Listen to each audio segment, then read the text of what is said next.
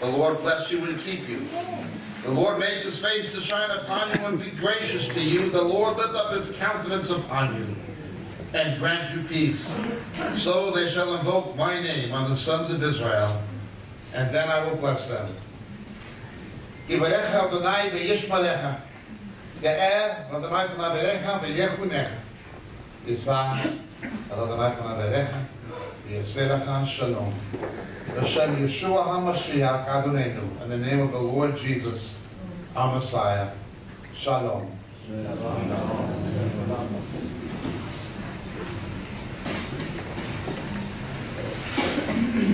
I love the Lord's Supper.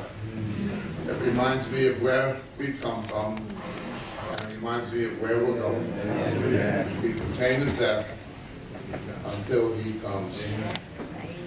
A memorial of what he did, but an appetizer of the marriage supper of the Lamb. It will be wonderful if we have an appetizer. Hallelujah. In the meantime, we're going to continue now with our conference. We have 2 more speaking sessions. Unfortunately, because of certain reasons, a bit of a hiccup in the scheduling. The question and answer time is not really going to be possible.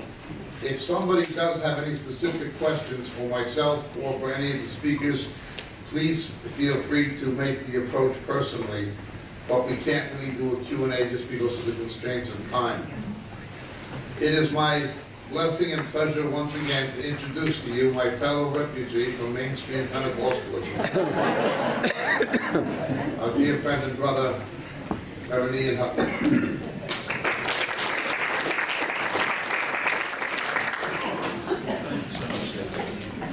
Sorry, brethren, I think I was that hiccup. So. Forgive me for the hiccups. And just before I continue, it would be remiss to go any further and simply to say thank you all for your attendance and for being so wonderful, particularly to say thank you to our host on behalf of us all, to Jacob and all of the Moriel team. Thank you so much for this.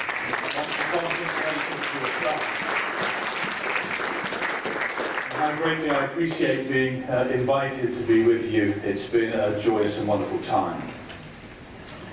Yesterday morning I explained how and why I believe we're living in a time when the remnant church is being made manifest. And then later in the same afternoon, Jacob spoke of, I believe it was 7 things which will divide further the true church from the false. 7 things. I hope you're paying good attention. 7 things which will divide the true church from false, the bride from the harlot. And I do believe that we are living in the times when that separation is already beginning to take place. The remnant church is being manifest. I believe that's why so many of us have escaped and are refugees, and so many of us are here together now finding fellowship one with the other.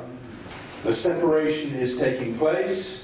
There is a division, true from false, the bride from the harlot. And keeping in mind that our host made it clear that he hoped we would speak more about the positive than the negative, I'd like to spend a little time considering the faithfulness of the bride and how she will be prepared, rather than focusing too much on the infidelity of the harlot and how she will be exposed.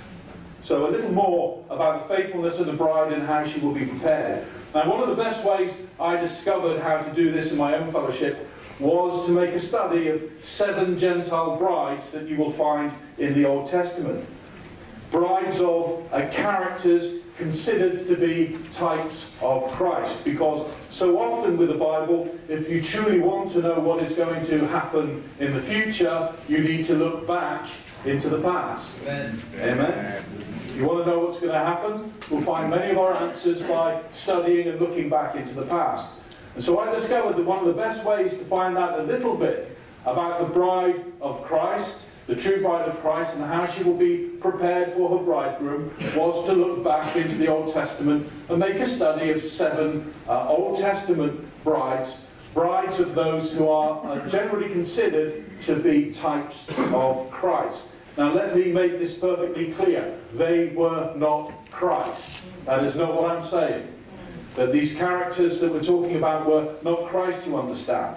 Nor that the type, or their type, or them being a type of Christ, that type will inevitably fail at some point in their story. Neither does it necessarily that type run throughout their entire lives. But nevertheless, we can find a number of characters in the Old Testament who, at least in some way, either by their character or their office, are representative and a type of Jesus Christ, a foreshadow of he or him who was to come. So there are a number of characters generally accepted as foreshadowing the person of Christ. Because if we can make such a study, if we can look into these particular characters who are in some way types of Christ, then perhaps we can also gain some kind of understanding about their wives as being possible types of the bride of Christ. And so it becomes a worthwhile study. And the 7 Gentile brides of whom I speak, at least the ones that we study in our fellowship, begin with the first Eve, the wife of Adam, of course, of whom I intend to speak a little more in just a moment. And I won't keep you long this morning, just to make the points that I hope to make and conclude some of the themes I think that have been coming out during the course of the service, certainly some of the things I believe the Spirit has been leading me to share with you today. So I'm going to speak a little about Eve, the wife of Adam. Of course, included in the 7 Gentile brides, you have to study Rebecca. That's a wonderful study, the wife of Isaac, sought out by Eliezer, Abraham's oldest servant, God's helper, a type himself of the Holy Spirit. Asenath, the daughter of the high priest of On, and of whose name means who belongs to or is consecrated to Net. She, of course, was married to Joseph, one of the more obvious types of Christ, and to whom, of course, his brothers returned one day.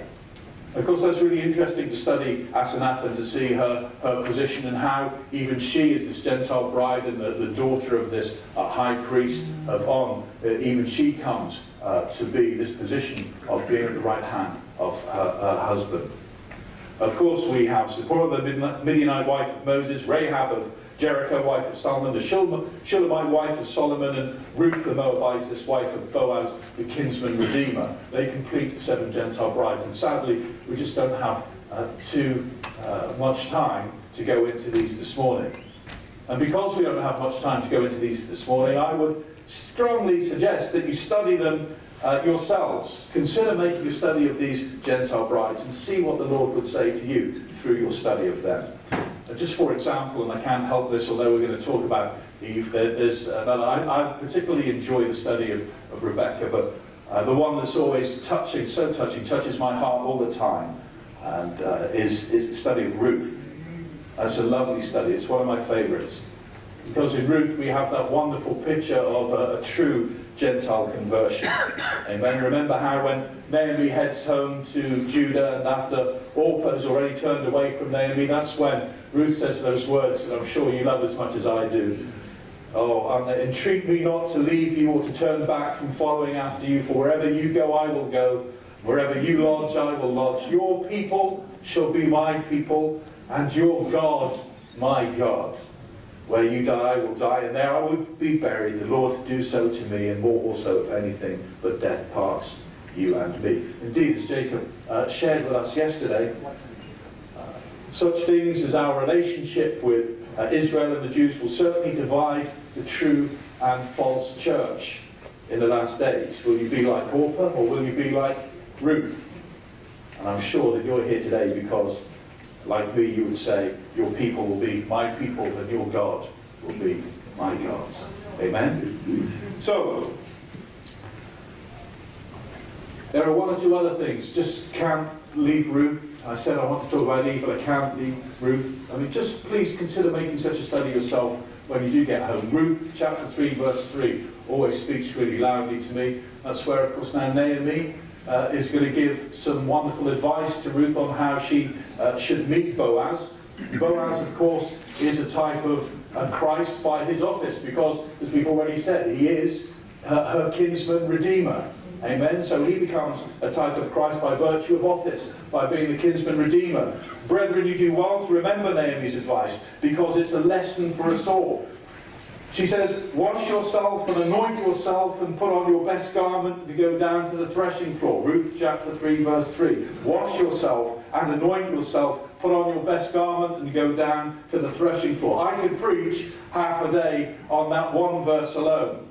But for now, you just need to consider these things. Washed in the water of the Word, anointed in the Holy Spirit, and robed in the righteousness of Christ Jesus. Amen? It's wonderful truths that we find in studying these Gentile brides. But for now, for the little time I have, let me concentrate on Eve.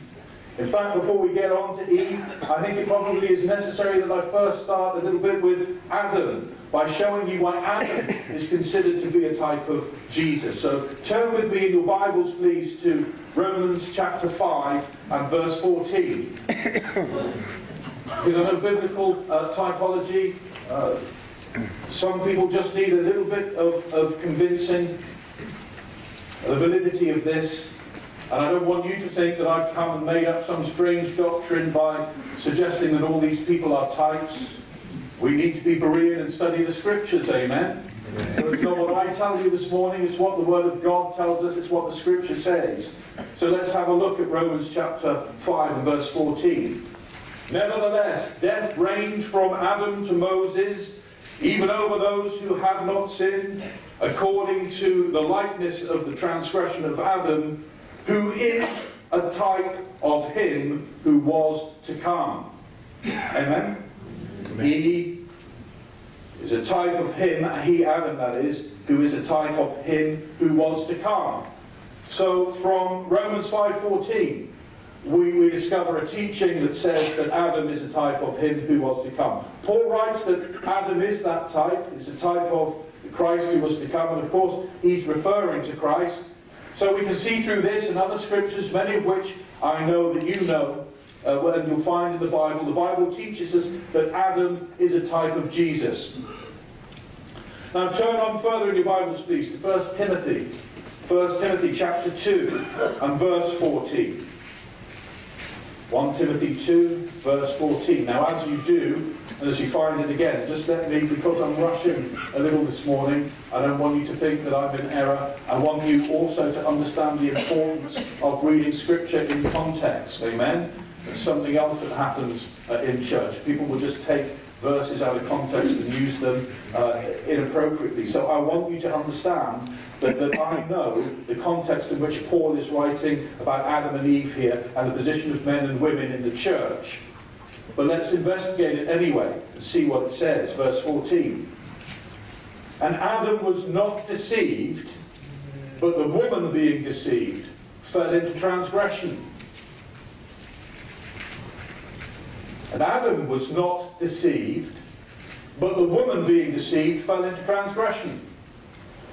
So who was deceived? Eve. The woman was deceived.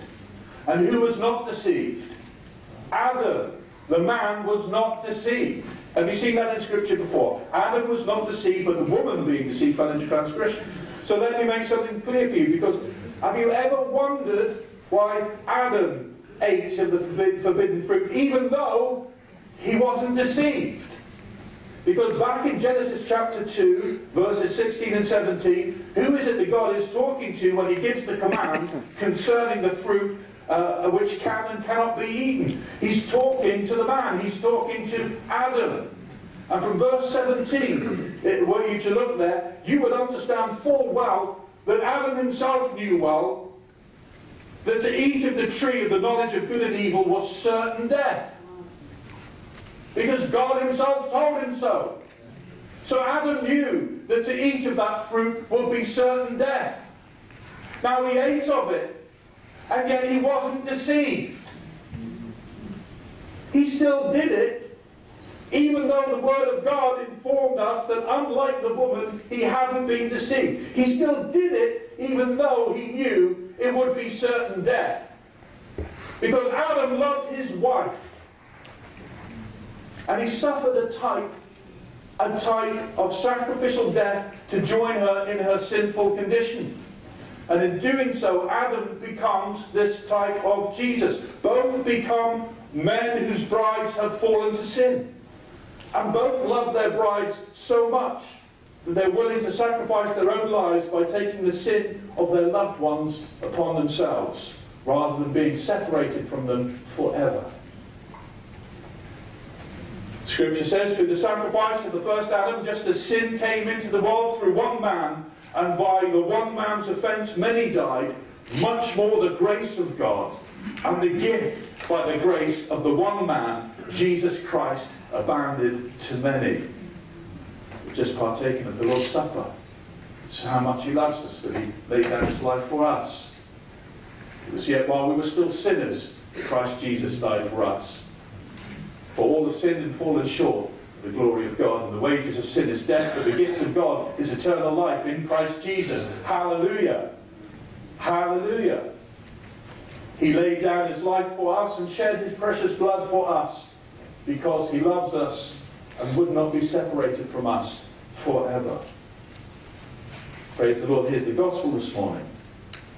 So Adam is a type of Christ who, understanding the consequences of death, took the sin of his wife upon himself and therefore endured a sacrificial death. And therefore, if Adam is a type of Christ, then perhaps, brethren, and I'll say perhaps because you should be Berean and study this for yourself, then perhaps Eve is a type of the bride of Christ. You see, if the Scriptures make it perfectly clear that Adam is a type of Christ, then perhaps Eve is a type of the bride of Christ. So let's look a little more closely at Eve in the time I have left. For it was she, not Adam, who was deceived by the serpent and introduced by Satan to sin.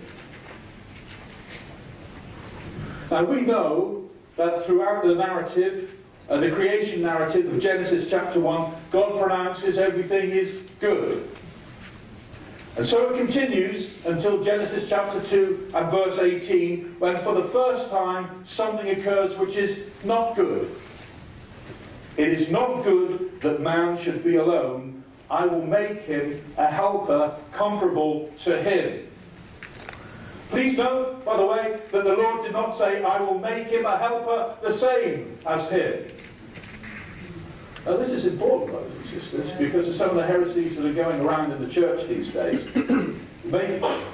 He made him a helper comparable to him, not a helper the same as him. In our new creation, we who were once dead in our sin and transgression have been made and are being made like Christ, comparable to him, but we are not Christ. Before his resurrection, he is monogenes. He is the only begotten Son. Before his resurrection, Christ is monogenes in the Greek, the only begotten Son. Following his resurrection, he is the prototokos, from which we get the word prototype, the first fruit of many brethren. He's gone from being the one and only, now to the first fruit of many brethren. He's gone from being the monogenes to being the prototokos. He is the prototype to which you and I are being transformed. By one degree of glory to another, we are being transformed until we all come into his glorious image. But we are not him. We are hidden in him, and we are being made like him. But let me make it clear, we are not him. When God made Adam a helper, he made her comparable to him. And we are comparable to Christ and being made comparable to Christ. We must look like him. We must be transformed into the image of him. But we are not Christ. And I said this yesterday, I've heard enough Kenneth Hagin teachings to last me a lifetime. And I hope I never hear another one. No matter what he has said, or however many people follow his teachings, we are not any of us Christs. We are like Christ. But there is only one Jesus Christ, amen? Hallelujah. There is only one Christ who is worthy to be praised. There is only one Jesus Christ worthy to receive glory, honour and power. Only one who should be lifted up. Only one who should be followed. We may have been made as kings to rule and reign with him. But there is only one King of kings and Lord of lords. His name is Jesus, and we are but his faithful followers. Hallelujah. Praise the name of Jesus. That said, we also note from Genesis chapter 2 and 18 that we are indeed to be his helpers.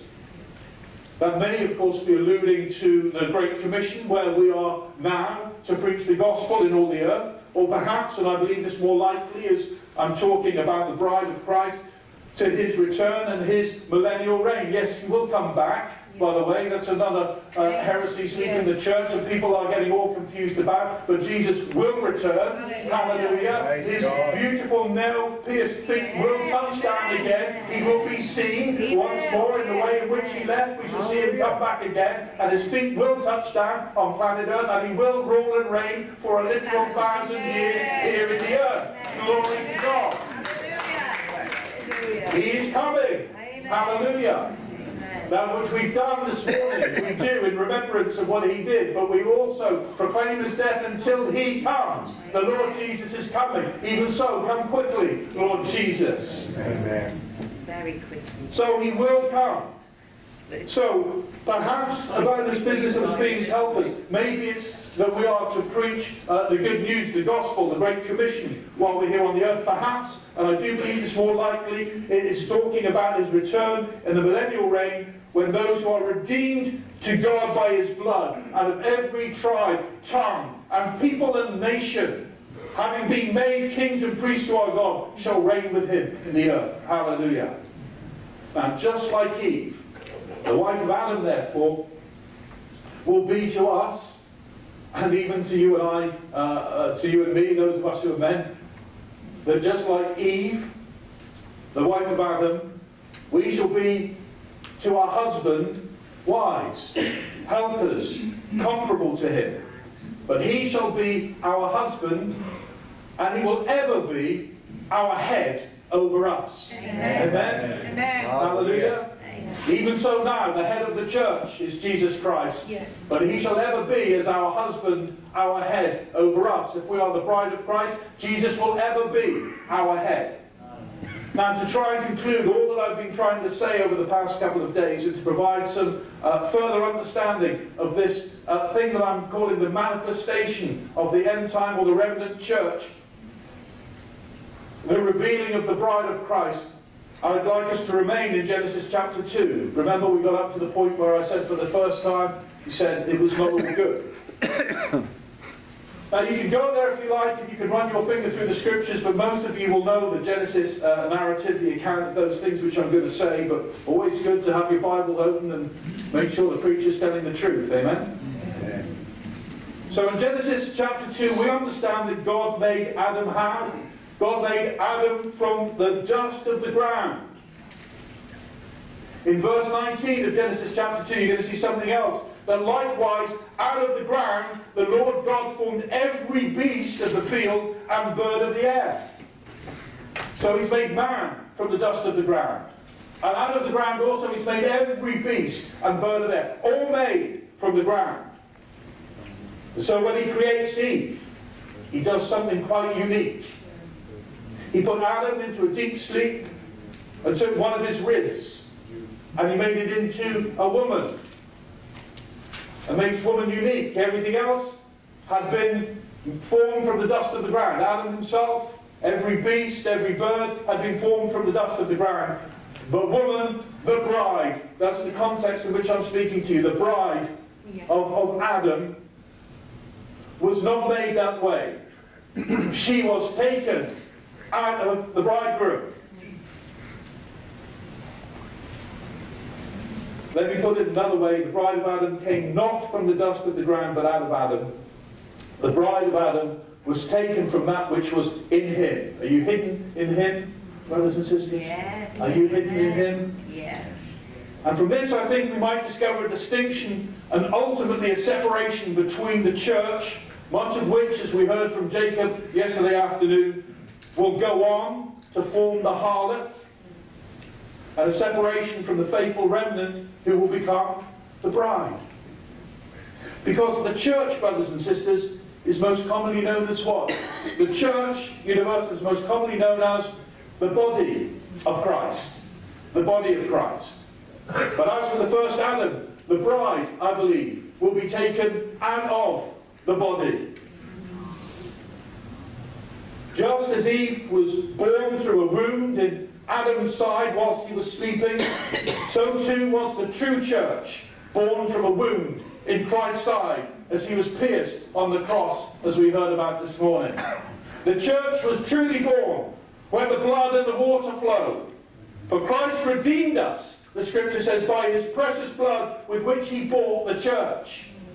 Whilst the water represents the soon coming of the Holy Spirit, which was sent after his return to glory. Purchased by the blood of Jesus alone and born of the Spirit, gives us a picture of the true church. Amen? Purchased by the blood of Jesus alone and born of the Spirit will give you a picture of the true church. For most assuredly, in the words of Jesus, I say unto you, unless you are born of water and the Spirit, you cannot enter the kingdom of God. Amen. Amen. Hallelujah. Amen. You can't even see the kingdom unless you're born again. But you must be born of water and the Spirit if you are to enter the kingdom of God. So not everyone, brothers and sisters, who claims to be the church is necessarily the bride. Isn't that what Jesus said? Not everyone who says to me, Lord, Lord, will enter the kingdom of heaven, but only the one who does the will of my Father who is in heaven. Jesus himself says not everyone who says, Lord, Lord, will enter the kingdom of heaven. There is a separation which must take place. Only those whose names are written in the book of life will inhabit the New Jerusalem and are the bride. And they will be those who are truly born of water and the Spirit. Are you born again? Yes. Are you truly born again? Born of water and the Spirit? Yes. Have you been to Jesus for his cleansing power? Yes. Are you washed in the blood of the Lamb? Hallelujah. Are you living daily in his grace this hour? Yes. Are you washed in the blood of the Lamb? Amen. And so Eve, the first woman, and indeed the first bride in the Bible, created to be a helper comparable to her husband, becomes a type of the bride of Christ, hidden in him, not made from the ground, but taken from the side of her husband. Though she was deceived, and he was not, though in her deception she had sinned, his love for her was such that he gave his life as a sacrifice for her. What does this sound to you, if not Christ and the church? Praise the name of Jesus. So finally, please turn with me in your Bibles to Ephesians chapter 5. You'll recognise the scriptures. Ephesians chapter 5, and let's read together from verse 22. And this time, because you'll probably recognise these scriptures from maybe something a minister has said at a wedding service where it's a popular passage to be read, this time let's read it in the context of which I'm teaching this morning, remembering that Paul, as he's speaking, isn't officiating at a wedding.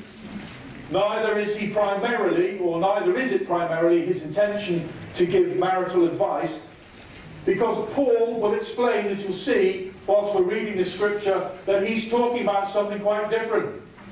He's talking about something which he's calling a great mystery.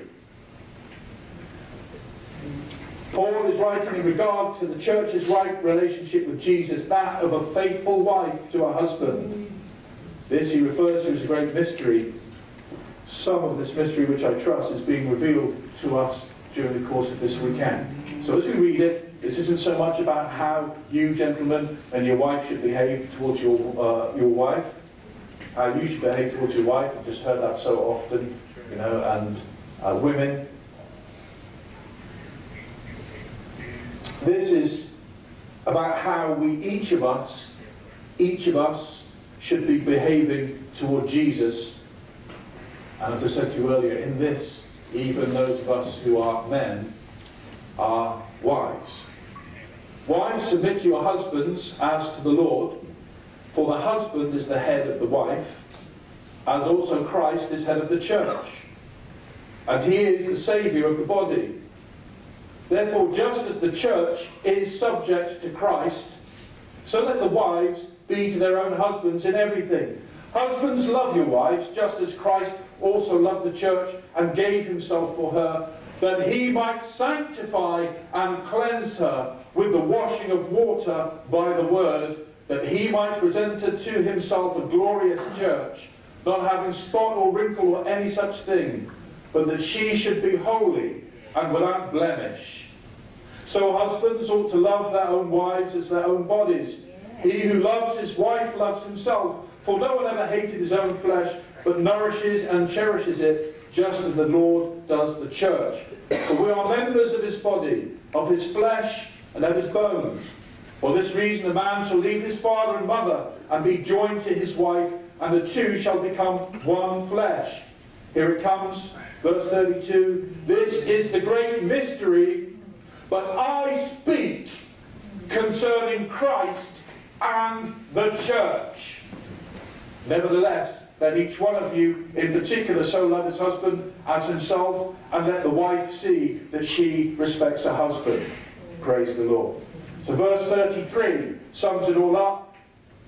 Following verse 32. In verse 32, he makes it very clear to us that he's not speaking per se about marital advice. He's talking about the relationship between Christ and the church. And verse 33 is almost like him saying, you can have this for free though, because if that's how Christ and the church will be, as like husband and bride, then nevertheless each one of you also ought to live this way too. Amen. But he makes it entirely clear at the conclusion of the passage that we read in verse 32, that there is a great mystery involved in this passage of Scripture, and the mystery is this, brothers and sisters, he is speaking concerning Christ and the church, just as I am now, and we have been during these last couple of days. Paul writes, when a husband is joined to his wife, the two shall become one flesh. This is a great mystery, but I am speaking concerning Christ and the church. Now in 1 Corinthians chapter 7, Paul teaches this. He says, let each man have his own wife, and let each woman have her own husband. Certainly also in 1 Timothy chapter 3, Paul writes, in order to be an overseer of the church, a man must be the husband of one wife. And I started my testimony yesterday by talking about an old-time Pentecostal preacher. It was no mistake that I told you that he had been married to the same woman for a long time and had many children and grandchildren, all of whom were in church and all of whom loved the Lord. You see, these were basic biblical principles to which we all once adhered, but which are now being strongly overlooked. That any man who desires to be an overseer, let him be the husband of one wife. Amen. That if you're unable to raise your own family in the way of the Lord, absolutely, what qualifies you to pastor a large church family in the way of the Lord? Biblical principles and biblical advice, but sacrificed for some kind of imagined greater anointing than being faithful to the Word of God and the teaching of the Bible. Amen. So the Scriptures make it clear. The man should have one wife. So let me ask you a rhetorical question. Wouldn't you think that Paul would also be of the opinion that Christ, being the head of the church, should also have but one wife? And according to Paul, Christ the head is that husband, and the church is the bride.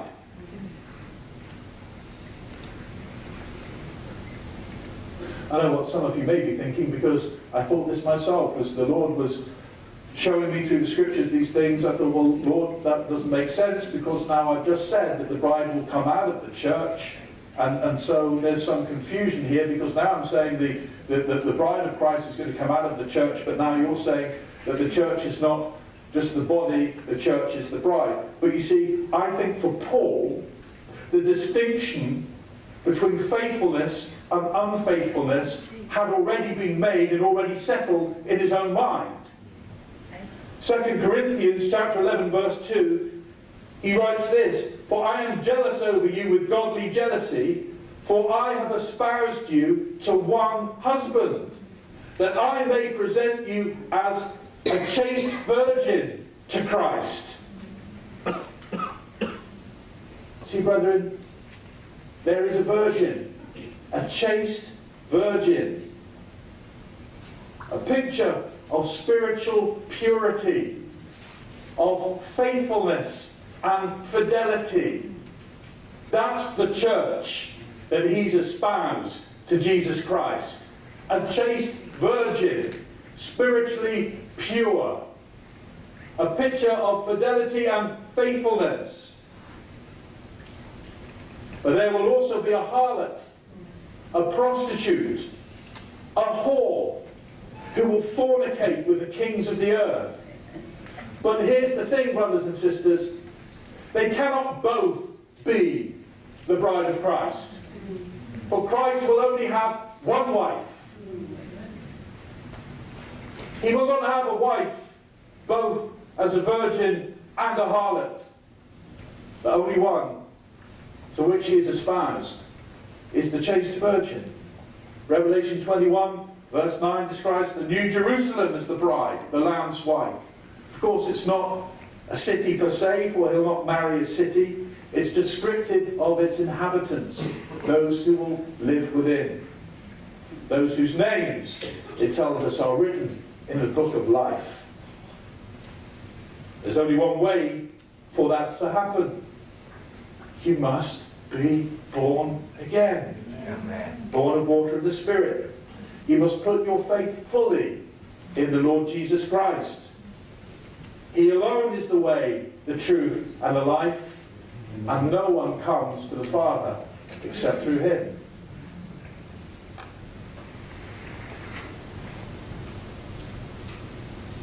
We live in a postmodern society where they tell us there is no absolute truth. Yeah. And what's true for you might be different from me, and what's true for me might be different for you. There is no absolute truth, they say. It allows thinking to creep in that there are many roads that lead to heaven, that there are many gods who can be worshipped, and you can still find your way there. But I'll tell you this morning, there is absolute truth. His name is Jesus Christ. Hallelujah. He is the way, he is the truth, he is the life, and no one comes to the Father except through him. Hallelujah. Praise the name of Jesus. And that, brethren, is the sum of my message. Why I left and why I came. I left because I want no part of the harlot. I left because I want no part of the harlot. And I came because I desperately want to be a part of the bride. I truly, desperately want to be a part of the bride. I truly want to see Jesus. I want to be the one he comes for, among those he comes for. I'm longing for him to come and take me away. Amen. I'm desperate to see the Lord Jesus Christ. Yes. I am so in love with Jesus. I'm not ashamed to say, like the flush of first love, I'm giddy in love with Jesus. Hallelujah. So isn't that the purpose of the letters to the 7 churches in Asia Minor, when he's writing to Ephesus and says, "But this I have against you, you've forgotten your first love." We can never forget our first love. Amen. We're desperately waiting for him to come back. And he will. We are espoused to him. Amen. We are espoused to him. And he's gone away to make a place for us. In my Father's house there are many mansions. If it were not so, I wouldn't have told you so. And I go and make a place for you, that where I go, you may be also. Amen. And you do know the way. Yes. You do know where he's gone, and you know the way. He is the way, the truth, and the life. Hallelujah. Amen. Desperate to see Jesus again. Desperate. To see him face to face. Yes. To kiss his face and to love on him. God, help me by his grace. Please, Lord, let me remain faithful until that day. Yes. Oh, please. Hallelujah. See, don't become self-righteous people. Yeah. I know I'm at a conference and I know you're good people, but if I were in my own fellowship now, I'd be telling them round about the time of the Lord's table, do not become self-righteous. Just because that we feel that by the Spirit of the Lord we've been drawn out of the apostate church or called out, are we in some way better than anyone else? Not at all. It's by the grace of God. Amen? Don't start becoming self-righteous now and pointing fingers at other people. You continue well in your faith. Amen? By the grace of God. You remain faithful. You walk your walk. You work out your salvation with fear and trembling. You remain faithful until the end. The end of your faith, the salvation of your soul. Amen. Yeah. But it's by His grace. And that's why we do this also, to remember Him. You see, you need Him, and I need Him as much today as you did when you first got saved. Hallelujah. Because we are looking constantly unto Jesus Christ, who is both the author and the finisher of our faith. Amen. I need His grace today. Every moment, every waking, living moment of my life, I need His grace. Oh Lord, help me remain faithful. Amen. I left because I want no part of the harlot. I came because I'm desperate to be a part of the bride. Amen. That, brethren, is the sum of my message and the reason why I left and why I came. I want to be a part of the bride. Christ will not have many brides. Now is the time for you to put your faith in Him, the one who loved you enough to redeem you by His blood. Because, I said this yesterday, when I speak to the world, I introduce them to Jesus the best as He enables me. When I speak to the church, I tell them to prepare themselves. Get ready. Jesus is coming. You don't want to be found foolish and unready. Jesus is coming. Maranatha. We're waiting for Him, expectantly, looking for Him. And my prayer for you, as I conclude, is the same as it is constantly for myself. Please, Lord, keep me faithful. Amen. So I spoke yesterday from the book of Jude. Although I didn't begin with a prayer, I'm going to end with one of my favourite prayers in the Bible, that of Jude. Now unto Him that is able to keep you from falling, and to present you faultless before the presence of His glory with exceeding joy, to the only wise God our Saviour, be glory and majesty, dominion and power, both now and forever. Amen. Even so, come quickly, Lord Jesus. Amen. God bless you. Amen.